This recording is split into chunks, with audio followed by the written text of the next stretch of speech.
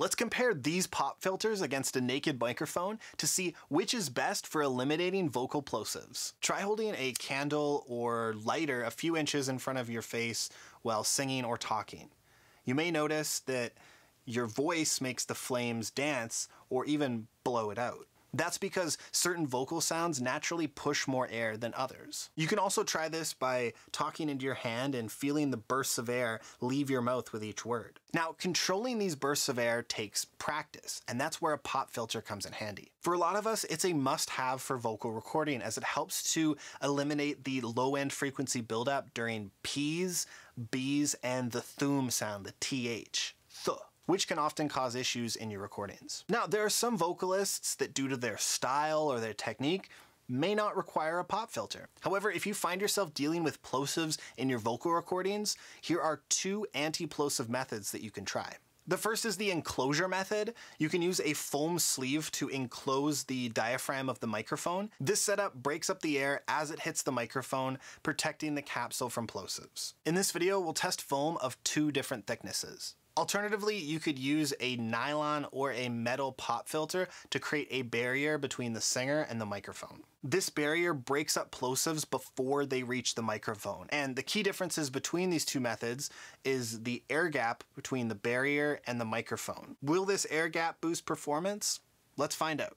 But first, a word from the sponsor of this video, DistroKid. DistroKid makes it easier than ever to get a YouTube official artist channel, which is a fantastic way for independent artists to streamline their online presence. Instead of having videos scattered across various different channels, you can put all of your music onto one centralized hub to make it easier for your fans to find and enjoy your work. And that's just one of the ways that DistroKid makes music distribution fun. They offer unlimited uploads, and artists keep 100% of their royalties and earnings. So if you haven't already, you can get started with the link in the description to get 7% off your first year subscription with DistroKid and join over 1 million artists who use DistroKid to upload their music onto Spotify, Apple Music, and all other streaming services. Thank you to DistroKid for your continued support of the channel. Back to the video. All right, it is vocal time. Our brave vocalist, Lexine, is ready to rock. Let's get to it. Our first comparison is a P sound into a dynamic mic, an SM7B. P, P, P, P, P, P, P, P, P, P. The second comparison is a P sound into a condenser mic, an Advanced Audio 414. P, P, P, P, P. P, P, P, P, P, P, P, P, P, P,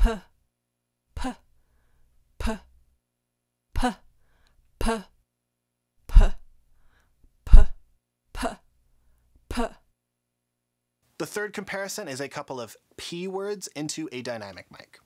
People, people, people, people, people.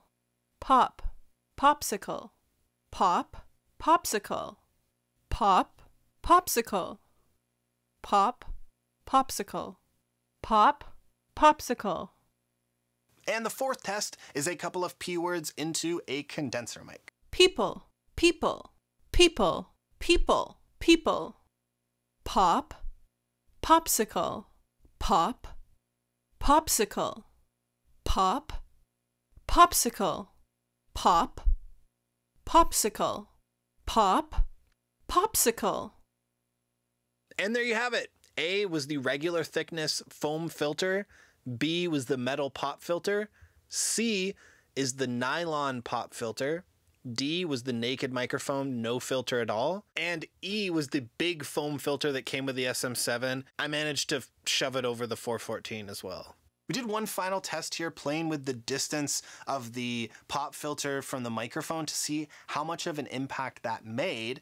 And the results were pretty interesting. I did one with the pop filter touching the microphone, and then at 1 inch, and then we moved it away to 6 inches.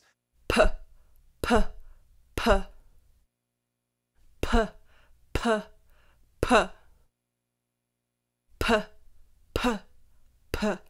All right, that was the metal pop filter. Let's hear that again with the nylon pop filter. P, P, P, P, P, P, P, P, P.